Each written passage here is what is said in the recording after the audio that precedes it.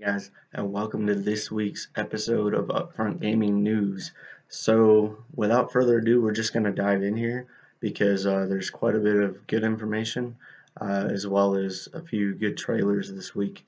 However, before we get into it, I will tell you that we had kind of the same biggest release this week, of course, between PS4 and Xbox. Xbox only had one release this week, so therefore we're going to switch up the trailer that we show and which part of the news there that we show that trailer. So stay tuned for that. So anyway, let's just jump into it here with Anthem for PS4 is the biggest release this week. So check it out.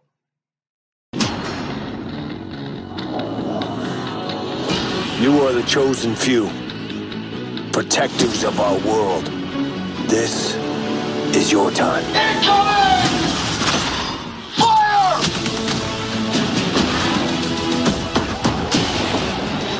Out there, you will fight the unimaginable.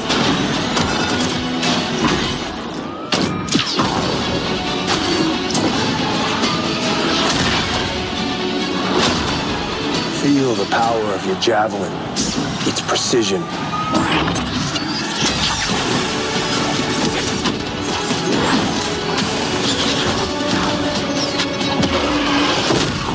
Rely on each other. Unleash your power.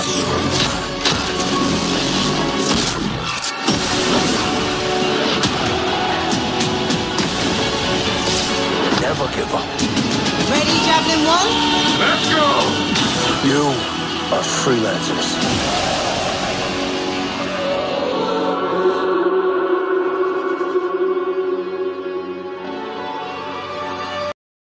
Alright, and that was Anthem, and again, biggest release this week for PlayStation and Xbox. Xbox having this as its only release this week. So again, we'll jump into a different trailer as part of Xbox news, and you'll know what that is here in just a few.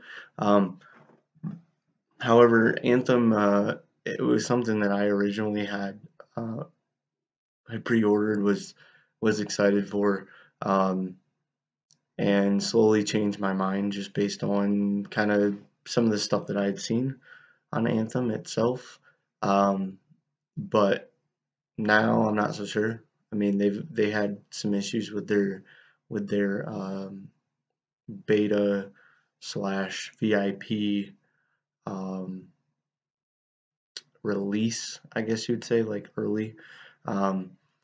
And it was more of a server thing. I think they got it right. However, I'm not so sure that I'm fully convinced this is going to be something I'm going to want to get into. But I do like the way it looks, the way it seems to play based on the trailers that I've seen. So we'll just have to see. But let's jump into the rest of the news for PlayStation this week.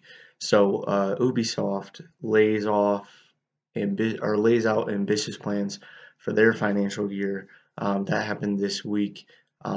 They're intending to launch 3 or 4 AAA titles. It's unlikely that Assassin's Creed will be one of them, being that they're on a different cycle now since Unity kind of bit it quite a bit before they started moving over to the RPG based gameplay. So I don't think an Assassin's Creed is going to be one of them. I would say we're probably looking at a 2020 release with that. It's unlikely just because of the fact that, again, they're trying to expand the genre, or expand the franchise, not genre, and make it something that people still want to play. And the every year thing is not going to work well with their current mechanic without it feeling rushed, if that makes sense.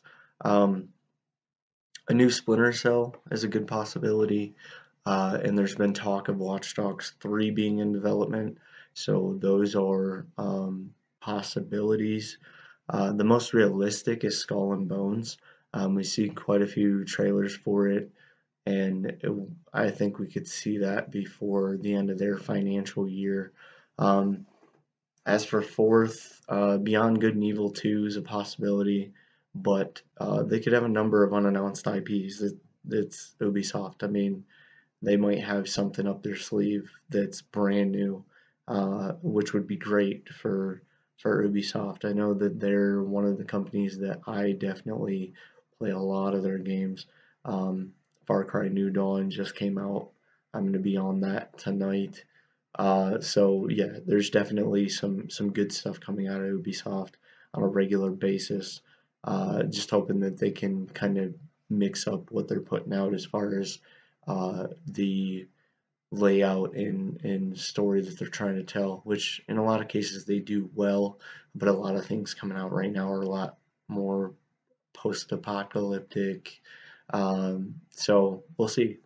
Last thing for PlayStation this week has to do with the PlayStation Store. They're doing a Lego sale. It's 13 titles, including Marvel Superheroes 2, Lego Worlds, and Jurassic World, up to 66% off. There was no end date on this, so I would jump on that as soon as you can if you're interested in Lego titles. So let's move into Xbox. Again, Xbox's biggest release was Anthem, so we're not going to go ahead and show you another Anthem trailer. That was originally what I was going to do. However, there's another big piece that's kind of cross-platform that came out this week that I think we could replace that trailer with. So we'll get to that in just a second. So now on Activision, as part of Xbox, and this kind of spans as well. So does the Ubisoft thing. But Activision's laying off 800 people and focusing on its biggest franchises, Call of Duty, Overwatch, etc., due to kind of a bumpy fiscal year for Activision and Blizzard. So I think that's a good idea. However, I think Activision needs to kind of lay off the microtransactions and all the extras that they try to throw into all their games nowadays. I think that honestly that's one of the biggest reasons I haven't picked up a Call of Duty title in roughly 4 or 5 years now. So I kind of want to see where they go with this, but if they can improve and give something back to the gamers that follow them avidly without including a ton of microtransactions that you have to get into in order to advance in certain games. However, moving on. Mortal Kombat 11 developer NetherRealm confirmed Jade with a video this week. This is where we've decided to put the trailer. So check this trailer out. Again, Jade is being part of Mortal Kombat 11 via NetherRealm Studios. The video is released this week. It's kind of awesome. So go ahead and check that out. And when we come back, we'll jump into Nintendo. Thanks, guys.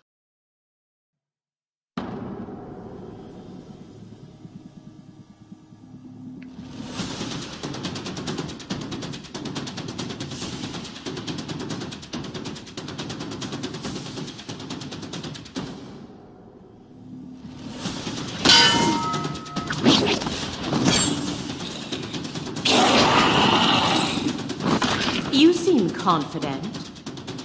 Our hordes will overwhelm you. Now you seem overconfident. Fight!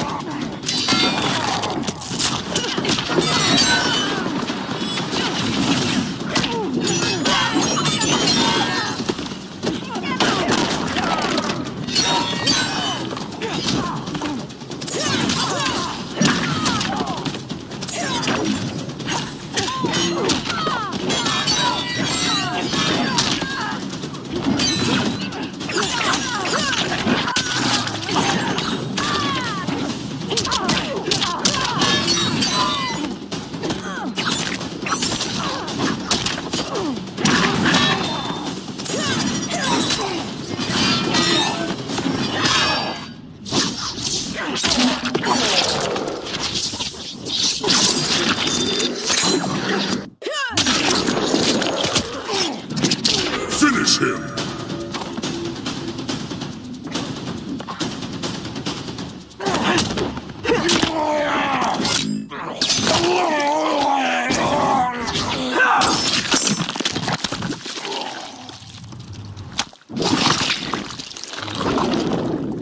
Fatality.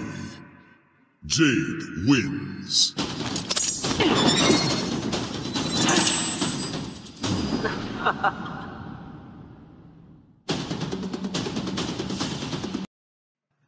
Okay, again, guys, that was the Jade reveal trailer for Mortal Kombat 11. That's going to be cross-platform, of course. Looks great. It's good to see Jade in there. Again, we're going to see a lot more character reveals up till the release date in April. So stay tuned for that. And you know, as they come out, if they're really good, we'll try and feature them around your regular videos. So there's always that. Let's move into Nintendo. So Nintendo's biggest release this week is V-Rally 4, and love the trailer. When I think about racing games, I don't really think high definition Nintendo. However, this looks great. So here's the trailer. Check it out.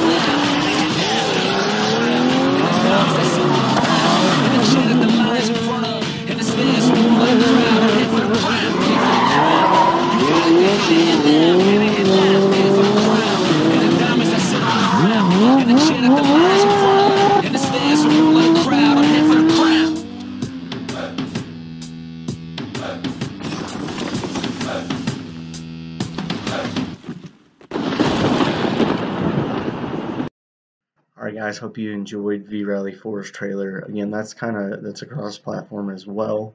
However, if the graphics carry over to the Switch, it looks great regardless. Now, the news for Nintendo is a bit sparse this week. However, we did find a couple things to kind of dig into. So let's get into it. So Switch eShop, they do a chart every month or every couple months, every year, etc. Their yearly chart has come out, and Wargroove is topping the chart with several great games rounding up the top 30 list. So if you're interested in looking at that, go ahead and just search the Switch eShop chart to see what's on there. A lot of great games in the top 30. If you're looking for something good that you may not have, go ahead and take a look at that. The last piece of news for Nintendo this week, Bayonetta 2's director, Yusuke Hashimoto, has left Platinum Games. He announced this on his Twitter after 13 years of being with the company. He's hoping that he can carry things over to wherever he goes next. However, he did thank all those that he worked with and those that enjoyed his games upon departure from Platinum Games. So, who knows where Yusuke Hashimoto will end up.